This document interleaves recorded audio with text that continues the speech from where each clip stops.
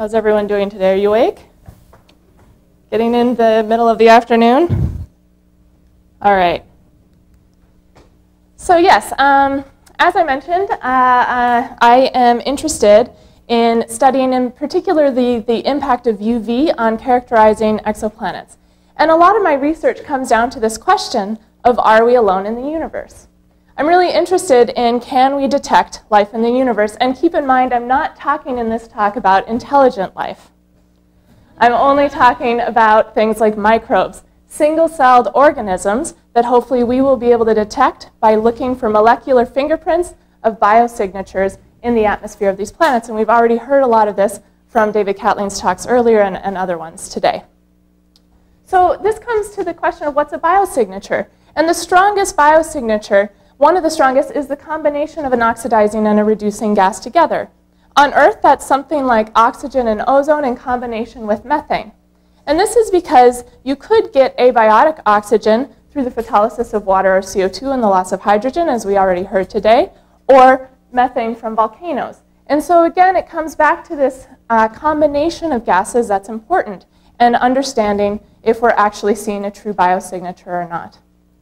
So one thing that I want you to take away is that biosignatures really require context.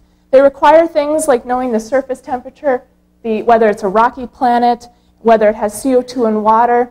And CO2 and water by themselves are not biosignatures, but they are useful for us to understand whether the planet has conditions that are conducive to life and have greenhouse gas and habitability and are useful for food, for microbes. Other biosignatures are things like nitrous oxide, methyl chloride, and dimethyl sulfide. And these are uniquely maybe biosignatures because they don't have any known abiotic sources. So sometimes we would think of these as maybe being, if we see those in the atmosphere of an exoplanet, they might indicate life by themselves. But we want to try to find these biosignatures around other stars. And I love this pale blue dot image, as we all know and love in astronomy, because if an alien astronomer were looking at Earth, they would be able to see these signs of life in our atmosphere by looking for things like methane in combination with oxygen and ozone. And we have a vegetation red edge. And so hopefully we'll get the first hint of these by being able to characterize Earth-like extrasolar planets with things like the James Webb Space Telescope and large ground-based observatories in the next decade. And so for my research, I'm really interested in this question of how does the star impact the atmosphere, spectral features, and biosignatures that we might see. So I'm going to talk a lot about various types of stars, hot stars and cool stars, and not these kinds of hot stars and cool stars, but more the FGKM ones that we're all familiar with. And when we go from F to M stars, we're really thinking of high UV to low UV environments, broadly speaking. And UV is really important in our understanding of biosignatures because UV can destroy some biosignatures, such as methane, making them maybe less abundant in the atmosphere around an environment with high amounts of UV. But it also produces, of course, other biosignatures, such as ozone, which is the photolytic product of oxygen. And so UV also, it's not just the amount of UV, but the balance between the far UV and near UV that matters. And this is in part due to, we can see this in the Chapman reactions which produce ozone, because you have certain reactions which need really the far UV and other ones which can go forward with just near UV. And so it's not just enough to know like what's the bulk UV coming in, but also the balance between the full characterization of that UV radiation field. And so I do modeling of atmospheres, and to do that I'm going to talk a little bit about how I go about this. We take an input stellar spectrum, and then I'm going to put this into a climate code and calculate, which assumes a fixed chemistry and then calculates a temperature pressure profile. And then you can feed that into a photochemical code, which using that temperature pressure profile calculates the reaction rates and updates the abundances of those species. You iterate back and forth between these two codes until you get a stable atmosphere solution. The output of this, so that's like the atmosphere part of the code. The output of this then can go into a line-by-line radiative transfer model, which will get you the remotely detectable spectra that we hope to someday observe for these planets. And so, though I've done a lot of work on also FGK stars today, just in interest of time, I'm going to focus on M stars because they're very exciting. And M stars, we know, are also really timely because 1 in 4 M stars are thought to have a habitable planet. And of course, they're the most abundant stars in the universe, as well as they're going to have the small star advantage for our first observations. But as we also have already heard today, M stars have other problems with them. They remain active for very long periods of time and have strong flares. So modeling planets around M stars does come with some problems. When I first studied M stars, I was a little surprised when I saw this figure, because here's the M sub-spectral types, so ranging from M0 stars to M7 stars, and the active lifetime. And you can see here that even the early M stars are already active for much longer than a G star. They're active for 1 to 2 billion years. But then as you flip into the later M stars, they're remaining active for 6 to 8 billion years. That's a really long time. And so we have to think of, when we do atmospheric modeling of exoplanets, we need to really know kind of what type of activity we're dealing with. And so here's this little cartoon image where I'm going to just talk about some of the broad categories that I deal with in my atmospheric models. So one is an active type star. That's something like 80 Leo, a young, bright, flaring M star, the brightest and flaring star that you can get. But then the inactive model would be something like this, and that's just a Phoenix model. So just a photosphere, no chromospheric emission, and we don't actually know of any stars that are that inactive, because when we see stars that are quiescent, they're typically classified as quiescent. They look something more like this. So they have H alpha in absorption, but they still have quite a bit of chromospheric emission. But the one key thing that we really need to figure out here is we don't actually know for what the floor of the UV flux is. We don't know, while we know some of the emission peaks, we haven't yet been able to detect and push to the lowest boundary of what the continuum is between these emission peaks. So that means, is the continuum really, is it here? Is it down all the way to the photosphere? We actually don't know yet, and I think it's a vital thing that we need to learn about in the next few years, especially while we have Hubble, in order to better understand what's happening in the atmospheres of planets orbiting M stars. So I think modeling with real UV is very important, and this is the same figure as before, only now with real stars. So this is, like I said, 80 Leo, a quiescent star, and the red is just the Phoenix model, and you can see here that there's 10 orders of magnitude if you were to just naively not assume a real UV star in your model. So this is why we need to have observations of the UV of the host star. And I wanted to show this also just on a linear scale, because what we're really talking about is just this part of the flux. And it doesn't seem like that UV would be, it's not that big of a fraction of the total flux, but it's really what's driving all the atmospheric chemistry and our understanding of what's ultimately going to be in the atmosphere. And so let's look at some planet direct detection IR spectra. And here you can see, I'm just going to show kind of the extreme cases, and just for a few of them. So this is an M0 and an M9 for the active stellar models. This is for the minimum possible UV. And then for the muscle stars, these 6 typically classified quiescent stars, and looking for an Earth-like planet and just changing it around these different stars. So the first thing that pops out at you is some of these features could change dramatically depending on how much UV you have. And even for the Hubble stars, you start to see this dip in the 18 micron feature for N2O. And so knowing what the UV level is and how low UV could be around these M stars and for cool stars, I think is really going to be important for us to try to see if we can detect biosignatures. Obviously, UV also impacts things like methane and of course ozone, because ozone is produced by UV. So what I want to show you is just kind of an example between the two extremes. So this is an Earth-like planet orbiting the same stellar effective temperature, but just with the minimum and maximum UV. And so here's that case where you have the black line is a young flaring star, and then this would be the lowest possible UV that you might expect. And you can see that the features change quite a bit just based on what's created and destroyed in the atmosphere of those planets. Keep in mind that this red model is probably lower than what we would actually expect for real stars, because real stars probably don't have that low of UV. But this leads into one of the projects that I was talking about on Monday. We found these planets around the TRAPPIST system, And so one of the things that we want to do is when we start thinking about even cooler stars is how are we going to get the UV for that? Because right now we don't have observations of characterizing the UV of brown dwarfs. And so maybe scaling down some of these later M stars or scaling up UV from Jupiter Aurora, because we've already last year detected aurora around some brown dwarfs.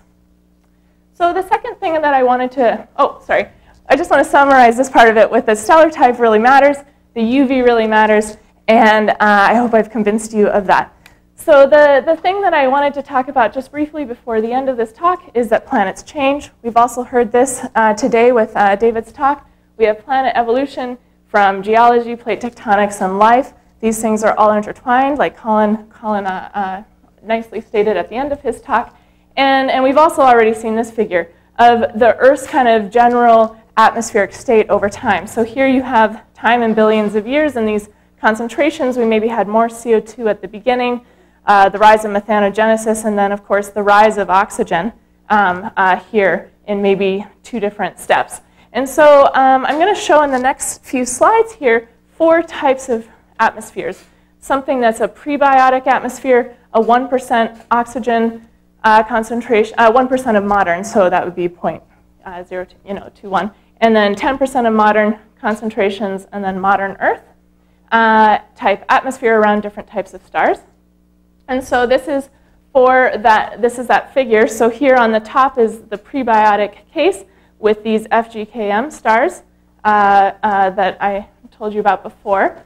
And then this would be the 1% of modern concentrations, 10%, and finally the modern atmosphere.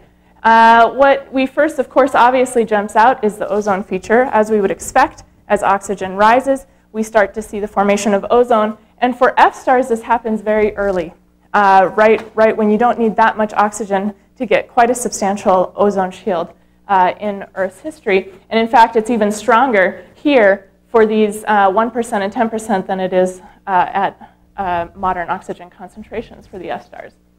Another thing that we really want to maybe detect, going back to this idea that biosignature is the combination of an oxidizing and reducing gas, we would love to be able to see something like methane and ozone in combination in the future to see if we're seeing life.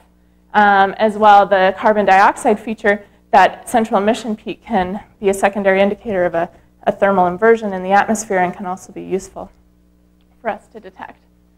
So looking at the oxygen feature in the visible, so this is now just one feature, not the whole spectrum, but for the same 4 cases, you can see for the clear sky case, you get the little dip here and then a bigger dip, and of course the nice big oxygen feature. But when we move that to consider 60% clouds, you can see, so this is 0%, and then you have 1% of modern concentrations, it really diminishes that feature. And I showed a different plot when I was explaining some of the projects on Monday. This as well, when you have 10% oxygen, you get a kind of nice feature, and clouds really diminish it, but the effect isn't so strong for the modern atmosphere. And so the situation is different for ozone, though, because ozone's in the IR, and the features behave a little differently. And so here you can see this is the clear sky for these 4 epochs for the different star types and the 60% clouds. And there's not, comparing the two, there's not so great of a difference like you saw in the visible part of the spectrum.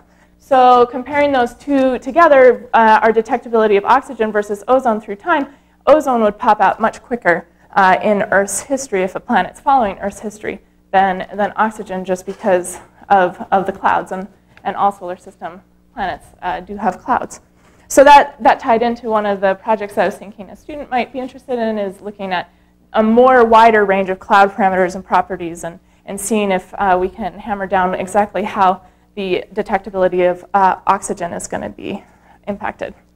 So in summary, UV really dominates the atmosphere and the spectra of extrasolar planets. To know the planet, we really need to know the star UV. I think we're learning that more and more in a lot of different situations here. Clouds for oxygen is maybe going to make it much more difficult for us to detect, but for ozone, it's not so much of a problem. On my website, there's some products and tools you might find interesting. You can, of course, talk to me about them while we're here. I have a high-resolution planet spectral database going from visible to IR for 27 different stellar types and 4 different geological epochs for all these planets, so a nice big grid of kind of a range of planets that you might want to look at, as well as high-resolution input stellar spectrum with accurate UV modeling and observations from Hubble and the International IUE. Please feel free to come and chat with me about any of these things. I love talking about all of them. And with that, I'll take questions. Thank you.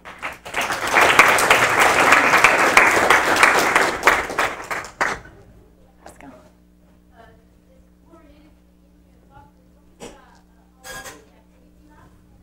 Yeah.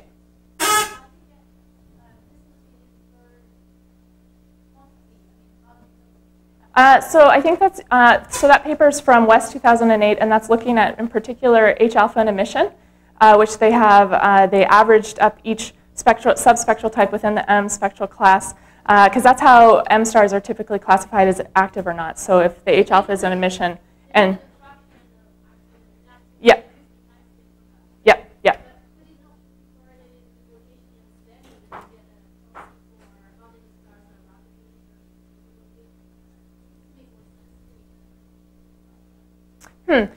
I'd have to go back and look at the WEST 2008 paper. I know he's also written stuff on the rotation rates as well. I think just recently with Zach Berta on rotation rates and activity and lifetimes of M stars.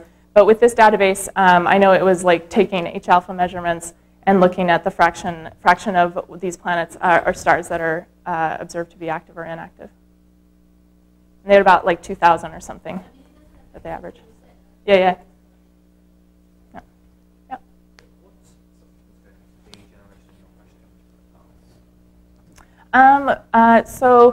Well, you know, so we were talking a lot about it today with David Catling, but so basically when we're thinking about an atmosphere, with the climate code, you know, you have the radiation coming in on the top of the atmosphere. You have, like, you know, heating by water and carbon dioxide and ozone, and then that really sets, you know, your relations for the climate profile, like these bulk greenhouse gases. And so, you know, that's where you start, and then you take that to then feed into a photochemical model and use those temperatures and pressures to see what the reaction rates are. That feeds back into the climate. You know, does that change? Do you get, you know, more greenhouse gas, and then you would have additional warming, stuff like that. Yeah. Can you talk a bit more about why the ozone is stronger? Yeah, that's a very interesting point, and it's been pointed out by Frank Salsis actually over a decade ago, in that it kind of washes out its own feature. And so what happens is the hot stratosphere. So if you think, so I didn't show this plot, but basically F stars have a much hotter stratosphere because of that additional ozone. So the ozone heats up that stratosphere, and then the temperature difference between the stratosphere and the surface isn't that great. And so in the IR, it's also the difference between, you know, the surface, where the surface is emitting as a black body, and then where the temperature of the layer that's doing the that you're seeing the feature from, that temperature difference really matters in addition to the abundance. So in the visible spectrum, it's just the abundance of a gas that determines, you know, this feature depth, whereas in the IR, it's the temperature difference. And so as you heat up the stratosphere, it makes that temperature difference decrease, and therefore it washes out that feature. And so in fact, for the hottest F stars, you actually start to see the ozone feature go into emission because of that. So that's basically why. So it is interesting, as well as some other spectral types for modern Earth have stronger ozone features, like the K stars have a stronger ozone feature, even though they have less ozone, but because the temperature difference is greater. So it's not, you know, it's a little less intuitive, and that's also why clouds are not quite as intuitive either, because it relates back to these temperature differences.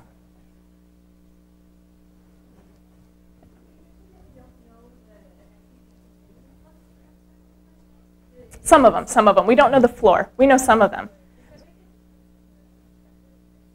Yeah, so I think it does, because you know, I haven't done a full sensitivity test where, you know, I've tried different amounts, but I did do one where, like, I just only increase Lyman alpha because everyone is like, oh, Lyman alpha is the only thing that matters for M stars, but that's not true. So you can take, Lyman alpha and multiply it even by like 1,000,000 times or 1,000,000,000 times, and it actually doesn't change what's happening in the atmosphere. So that's why I would think that the continuum really matters. And so for some stars, we have measured the continuum, but other stars we haven't measured the continuum. And I think that's something that is important for us to do going forward. Yeah. Okay, thanks.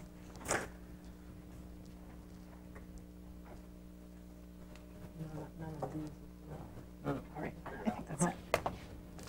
I think I'm done. I think they're kicking me off stage now. Thank you. Thanks, Sarah, again.